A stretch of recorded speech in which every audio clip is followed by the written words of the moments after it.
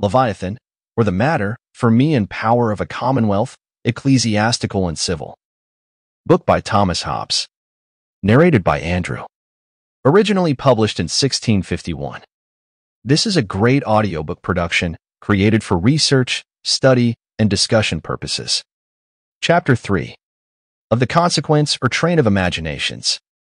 By consequence or train of thoughts, I understand that succession of one thought to another, which is called, to distinguish it from discourse in words, mental discourse. When a man thinketh on anything whatsoever, his next thought after is not altogether so casual as it seems to be.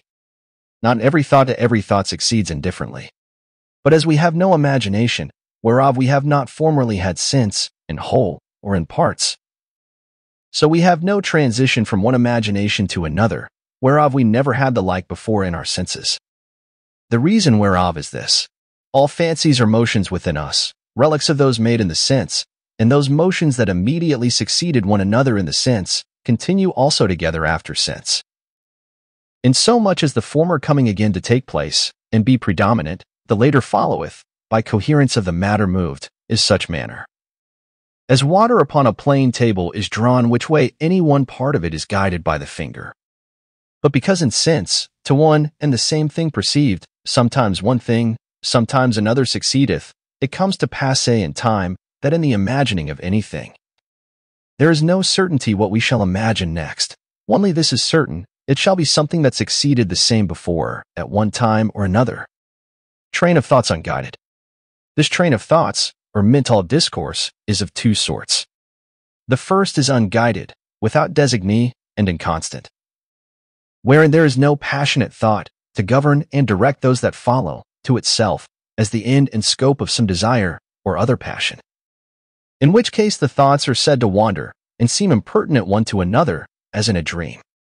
Such are commonly the thoughts of men, that are not only without company, but also without care of anything, though even then their thoughts are as bussy as at other times, but without harmony.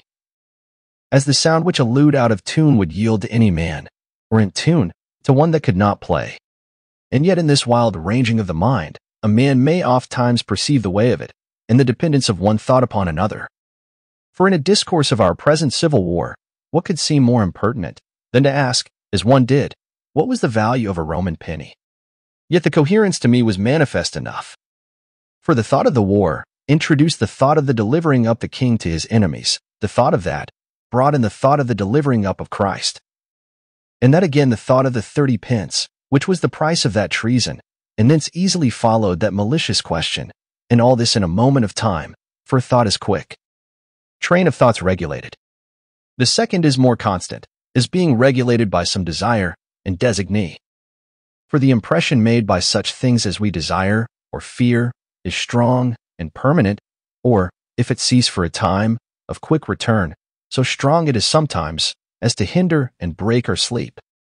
From desire, are set the thought of some means we have seen produce the like of that which we aim at, and from the thought of that, the thought of means to that mean.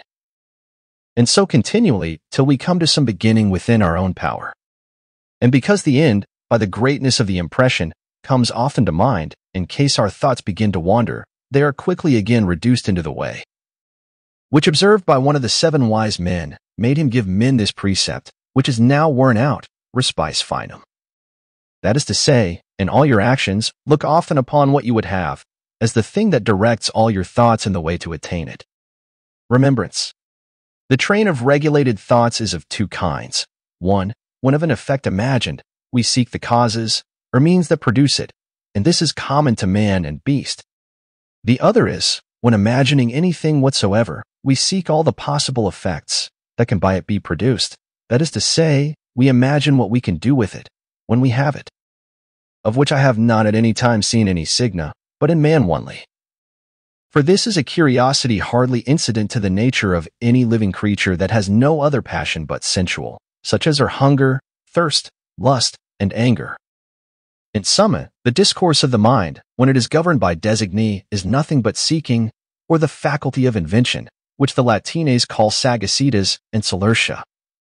A hunting out of the causes of some effect, present or past, or of the effects of some present or past cause, sometimes a man seeks what he hath lost. And from that place and time, wherein he misses it, his mind runs back, from place to place, and time to time, to find where and when he had it. That is to say, to find some certain and limited time and place in which to begin a method of seeking. Again, from thence, his thoughts run over the same places and times to find what action or other occasion might make him lose it. This we call remembrance, or calling to mind. The Latines call it reminiscentia, as it were a reconning of our former actions. Sometimes a man knows a place determinate, within the compasse whereof is to seek. And then his thoughts run over all the parts thereof, in the same manner as one would sweep a room to find a jewel, or as a spaniel ranges the field till he find a scent, or as a man should run over the alphabet to start a rhyme. Prudence. Sometime a man desires to know the event of an action, and then he thinketh of some like action past, and the events thereof one after another, supposing like events will follow like actions. As he that foresees what will become of a criminal, recons what he has seen follow on the like crime before. Having this order of thoughts, the crime, the officer, the prison, the judge, and the gallows.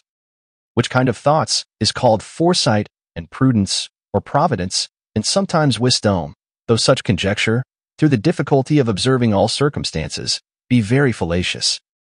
But this is certain, by how much one man has more experience of things past than another, by so much also he is more prudent, and his expectations the seldomer fail him. The present only has a being in nature, things past have a being in the memory only, but things to come have no being at all. The future being but a fiction of the mind, applying the sequels of actions past to the actions that are present, which with most certainty is done by him that has most experience. But not with certainty enough. And though it be called prudence, when the event answereth our expectation, yet in its own nature it is but presumption. For the foresight of things to come, which is providence, belongs only to him by whose will they are to come. From him only, and supernaturally, proceeds prophecy. The best prophet naturally is the best guesser, and the best guesser, he that is most versed and studied in the matters he guesses at, for he hath most signas to guess by. Signas. A signa is the event antecedent of the consequent. And contrarily, the consequent of the antecedent, when the like consequences have been observed before, and the oftener they have been observed, the less uncertain is the signa. And therefore he that has most experience in any kind of business has most signas whereby to guess at the future time, and consequently is the most prudent. And so much more prudent than he that is new in that kind of business, as not to be equaled by any advantage of natural and extemporary wit, though perhaps many young men think the contrary.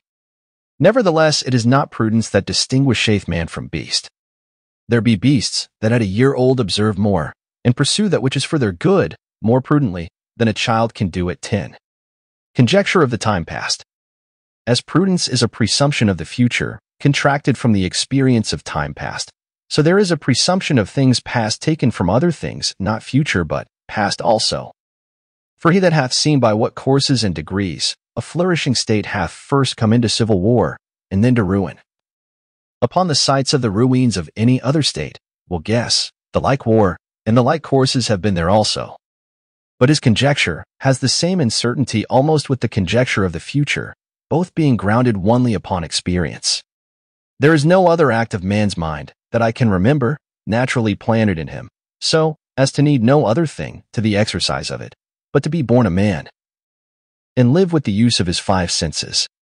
Those other faculties, of which I shall speak by, and which seem proper to man only, are acquired and increased by study and industry, and of most men learned by instruction and discipline, and proceed all from the invention of words and speech.